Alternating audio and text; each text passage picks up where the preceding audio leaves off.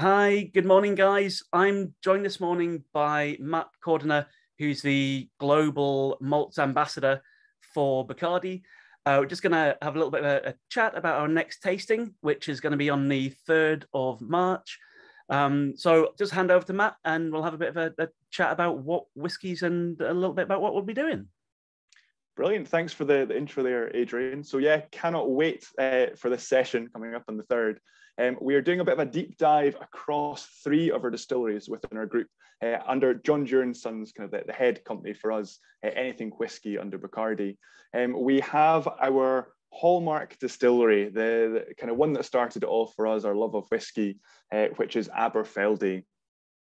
Quite often known as the Golden Dram. Again, we've got a lovely little story behind that, which I'll be sharing with you in the session. And as my glamorous assistant, thanks Adrian for that one, is holding up there, we'll be giving your sort of welcome to the family, welcome to the range, which is the Aberfeldy 12. And again, if you've never had Aberfeldy before, this is the one to get started with. And I think for fans of Aberfeldy, it's a great one to always come back to as well.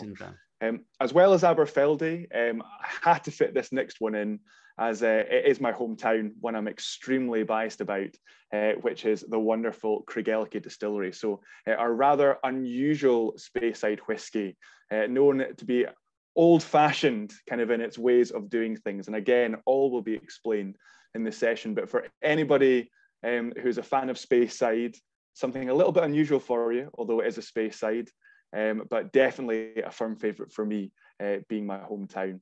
And then last but not least, our oldest distillery within our portfolio, and one of the oldest distilleries in Scotland as well. We have the amazing Royal Bracla Distillery. So again, founded in 1812, and again, the first distillery to gain the right to use the word royal in its distillery name. And for me, you cannot tell the story of Scotch whisky without giving a little nod to Royal Bracla. So lots of amazing history and fun facts to unpack with that one. So yeah, I think it's going to be a great action-packed session. 3 wonderful distilleries.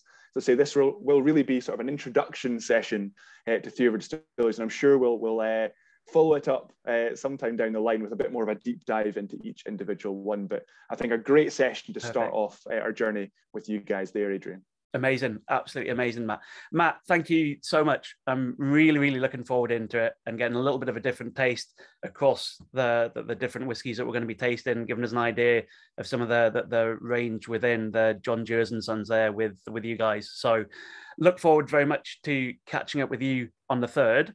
And in the meantime, have a great trip away and we will catch up with you very soon. Thank you very much. Look forward to seeing you guys there. Cheers. Bye for now. Bye.